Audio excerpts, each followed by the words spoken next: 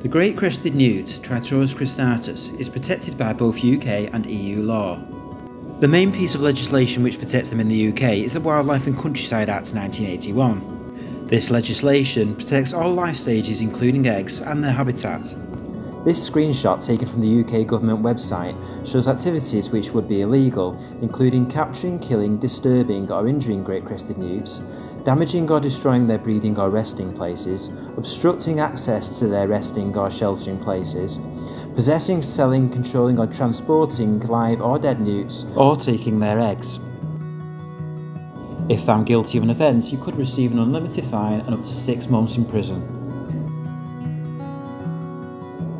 However, the Wildlife and Countryside Act is only applicable to wild animals. Legally captive bred newts are exempt.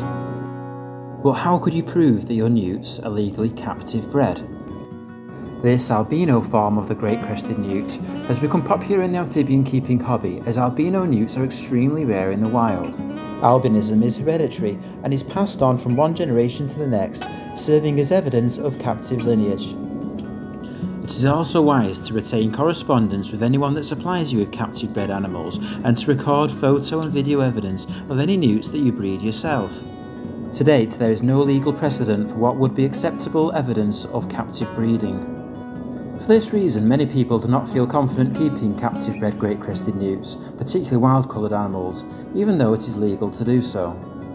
So what other options are there for those wanting to keep crested newts? This Italian crested newt, Triturus carnifex, is almost identical to the great crested newt. Just like the great crested newt, the Italian crested newt is also protected in the wild, but is not native to the UK, so many people feel more comfortable keeping them. There are also several other species of crested newts available, such as these Macedonian crested newts, Triturus macedonicus. Whichever species of newts you decide to keep, always go captive bred and purchase from a reputable dealer or hobbyist.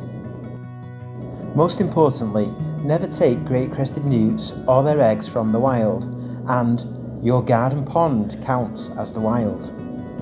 UK crested newts is not a business, but a hobbyist collection. However, we do occasionally have surplus captive bred newts available. Our great crested newts, which all carry the albino gene, originated from animals collected by British herpetologist Charles Snell in the 1970s, prior to the Wildlife and Countryside Act. The important thing to remember is you must never take great crested newts from the wild. Please subscribe to our channel for regular updates on the captive breeding of our newts, and until next time, thank you for watching.